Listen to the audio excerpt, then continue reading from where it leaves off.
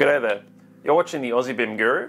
Today I've got a really quick tutorial in Dynamo based on a query that a friend had for me recently where they noticed that in Revit when they were working with model groups, some of the elements in the groups had the wrong phase and it actually is because you can swap out the phase of elements inside model groups even if they're in different instances of that group.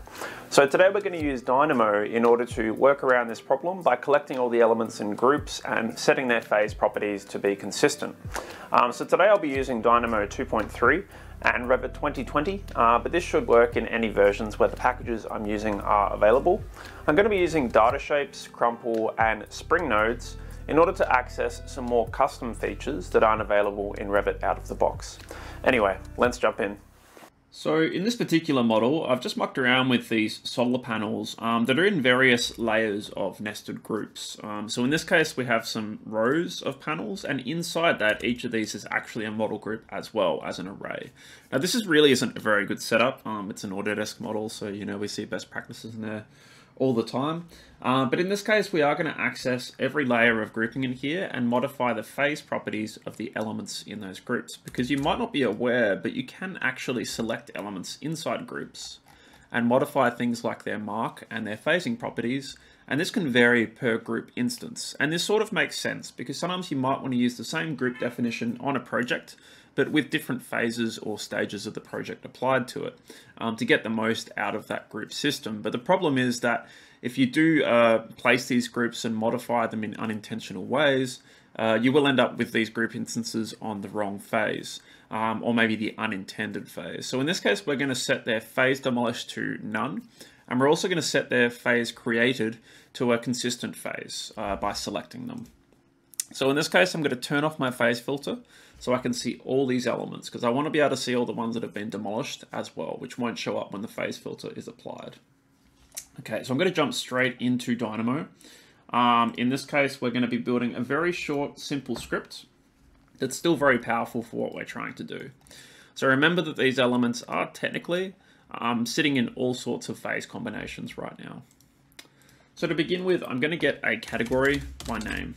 I'm going to be getting the model groups category. So I'm just going to create a code block and I'm going to look for model groups. And usually you could do like an all elements of category if you wanted to do every single model group in the entire project.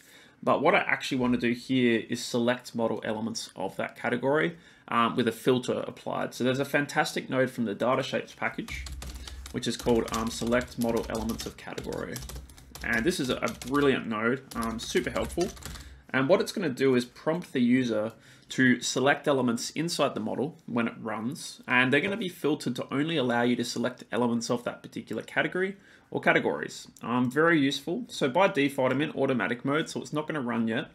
The moment that I connect a Boolean to this with true to toggle, it's going to run. So if I connect this up, it's going to put me into the Revit model with my selection. And notice I can only select very particular things. So I can only select model groups. Very cool. So I'm going to do a right to left marquee. Because if I do a left to right, I may not necessarily pick up all the groups I'm intending to pick up. So in this case, I'm going to right to left. I'm going to finish. And at that point, we should have all of the model groups available. So these are going to be the elements, that the groups with the elements we want to modify. So now we need to get the elements out of those model groups. So again, we're going to use another custom node, in this case from my package, Crumple. Under Revit, in this case, groups, there's a node called group elements. And what this node will do is, given a group or list of groups, it will return the elements inside those groups as sublists. We can see that some of these elements don't actually have relevant phase properties. For example, dimensions don't associate to phases. Instead, they associate to the elements they're dimensioning. So we are going to have some elements we need to not set the phase to. There's a few ways we could do this. One really slow way is to filter out specific categories of elements, but there's a much more efficient way that I'll show you. A little Dynamo trick that someone taught me recently. So what I'm going to do now is just flatten this list. So we're just dealing with all the elements together as one, because we're going to set them all to a single phase. So we don't need them to be in that list structure anymore. It's not necessary. So one thing we're going to do first of all is we're going to set a parameter to none. We don't want these elements to be demolished. So what I'm going to do now is go back to my model, and I'm just going to turn my filter back on because we now have all these elements selected in Dynamo. I'm going to switch to manual mode. So first of all, we don't want to demolish elements. So how do we select an element's phase to none? Well, we actually need a bit of Python to do this. There's a really great node from the Springs package called element.setParameter to none. And in this case, it's going to just automatically set the parameter of a particular name that we give it to none, which is essentially going deeper inside the Revit API and finding the option for none and setting it to that option. So it's a little bit more complicated than just feeding in a piece of text that says none. It's not that simple. But I'm going to feed in the element, and I'm in this case just going to be setting the phase demolished property of these particular elements. And if I run this node, we can see now that the demolition of these elements is now factored out. Every one of these elements should just have a phase created, and its phase demolished should be none. So we've already went through that first step that we're dealing with, but the last thing we need to do is set the element's phase. So in this case, I'm going to use a element set parameter my name node, and I'll show you one way we can do this that generates a warning, but technically does still work. And then I'll show you a better way. So if I go to element, and these are the elements we want to set the phase of, we're going to be setting in this case the phase created property this time. So I'm going to just use a code block. And finally, we're going to use a select phase node, which comes with Revit. And for now, I'm just going to put them all on the working drawings phase. You could make this an input in Dynamo Player if you wanted to run this through the player interface. I'm going to set that as the value. I'll just make this a little bit neater. Now, when I run this, it's going to work, but it's going to trigger some warnings. So notice that it all worked. Everything's now on the right phase, but we're going to have some nulls in here because some of these elements, like I said, they don't have a phase property to set. So for example, the fourth item in this list, in this case, it looks like, the fifth item, sorry, is a model group. And a model group itself doesn't have a phase. The elements inside the group do. A way to get around this warning triggering, which might freak out your users if they see it, is to use a little special node called function apply. It's a very interesting node in how it behaves. It essentially allows you to send a function backwards to a set of elements. So if I disconnect the element input here, essentially what I have here is an implied function.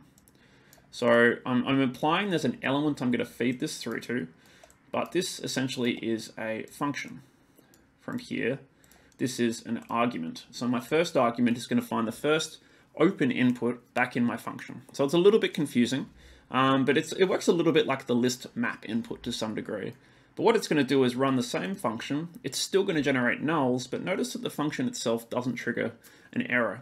So you get the exact same outcome, but just no error in the process. So sometimes when errors are necessary, the function apply node can be a good way to bypass triggering those errors.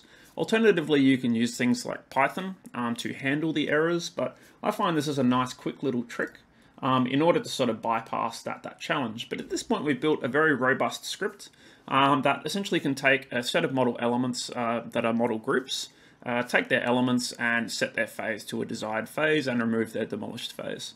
You could also set their demolished phase to a particular phase if you wanted to build the script a little bit differently. But in most cases, we're rarely demolishing elements in model groups in most cases. So hopefully that's been a useful script and a useful example of a little utility script that you might find useful here and there. So I really like this case because it's a very abstract use for Dynamo. We use quite a few custom nodes in order to achieve the outcome, and it's something that doesn't really have an easy workaround typically in Revit, and I'm not aware of any applications that really work this way either. Anyway, there we go. If you're not already following and subscribing, feel free to do so. And I look forward to seeing you in future similar videos. Thanks. Take care. Bye.